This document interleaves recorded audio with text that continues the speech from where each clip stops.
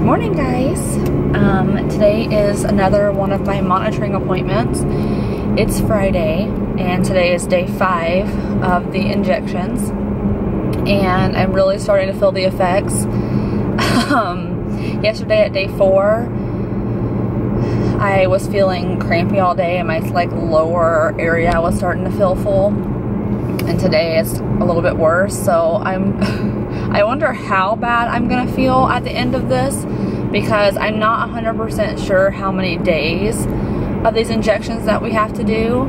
The calendar says between 8 and 10, and I asked a question on this support group that I'm in last night, and most people said they were on it for like 10 to 11 days. So I could be on it longer than I think I could be. As of right now, we're looking at my egg retrieval being next week, Wednesday, Thursday, Friday next week, and I'm hoping it's closer to like Wednesday, Thursday.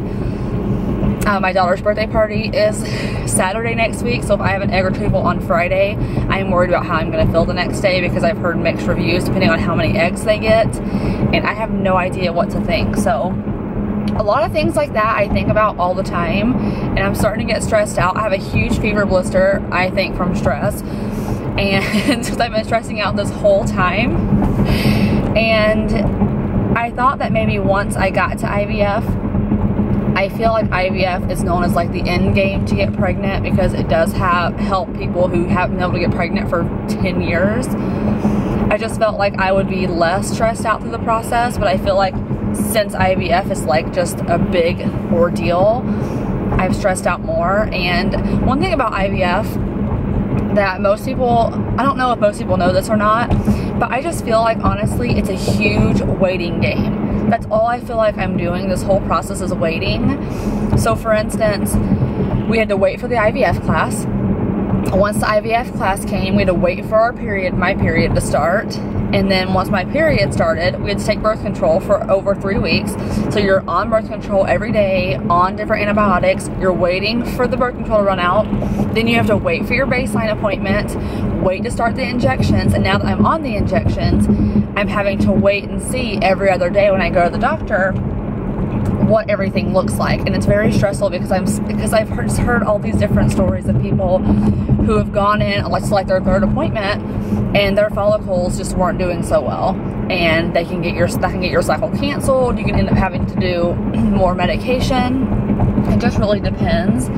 So this whole process is not only more stressful than I thought, but it's a lot of waiting. And I thought that once I got into it, it would go by quick going in every other day, but when I'm on the day that I'm not going in for an appointment, I'm like, what's going on in there? Like, I hope my follicles are growing. So sorry for that little vent session this morning. I'm headed to Starbucks into my appointment, but I just want to always be honest about how I feel about this process.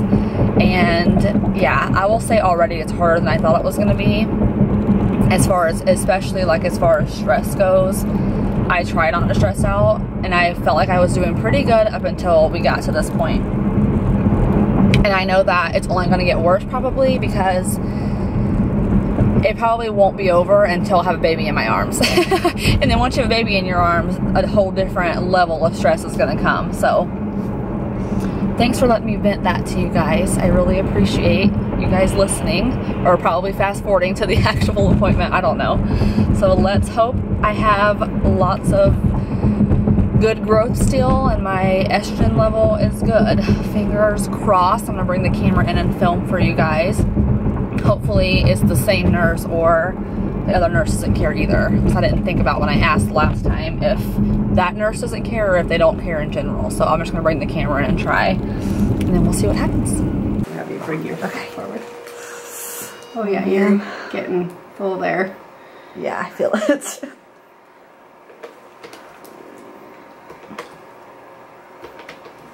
And not every follicle will contain an egg, is that? Right, not every follicle. We hope, but we'll go into every follicle to at least drain it. But yeah.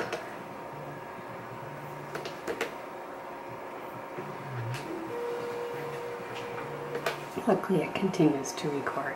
Yes.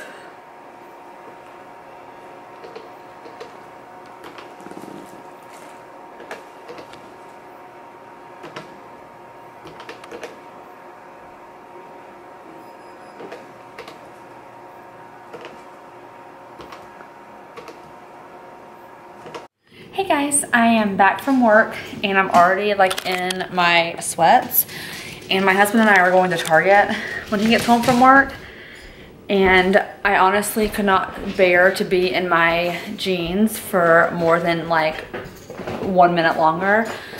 So today's day 5, like you guys probably already know, and I am horrible. Like, it's very kind of full feeling, and I just feel very like crampy, and no one can be on my stomach or near it. Even like my actual skin where the injections are is starting to get very tender. So I got my results back around noon and oh my goodness, and pretty much they said that my estrogen level like skyrocketed from the appointment on Wednesday to today, which is 48 hours. It went from 380 to 1226, so really high up there. And she said that they see this, not to freak out about it, but they're going to cut my morning injection into half. So instead of 150 of Golden F, I'll be on 75, and the Menopur will stay at the 150. And then she said on Sunday morning when I go back for my appointment, they probably will have me add in the 3rd injection daily, which is the cetrotide that keeps your body from actually ovulating, because you don't want that to happen. And what else? So pretty much after this video, you will see me again either on Tuesday or Wednesday morning. So the next time you see me, I should know a date for the egg retrieval, and I'm supposed to go in Sunday and Monday for sure. They said possibly Tuesday. I don't know with them lowering the dose if that means it'll take a little bit longer or what the case is. But I hope that by lowering the first medication that I stop being as bloated so bad, because it's bloated, but it just feels kind of always crampy down there, and it's just not fun. Only being on day 5, people that I talk to have gone to like day 13, which is kind of scary to think that I could be going that long. Hopefully not, because everything's growing pretty good. But anyways, so that's the update that I have for you guys right now. I hope you enjoyed seeing the footage from earlier. My husband hasn't even seen it yet. He hasn't been able to go to any appointments yet. He'll be able to go on Monday, thank goodness. So that's all for this video, you guys. Hopefully next time I talk to you, I will have a date for the egg retrieval. Once I know that, I will also know the transfer day. Otherwise, I will see you regardless, because I will post a video after my appointment. So if it's prolonged for some reason, you're still gonna know. But that'll be why there's an absence for a little bit. I'm just gonna loop it all together, and hopefully I'll have really exciting news whenever I come back on Tuesday or Wednesday. So that's all for this video, and I will see you guys in my next one. Are you getting excited? You have no clue what's going on, do ya? But I will see you guys in my next video. Bye.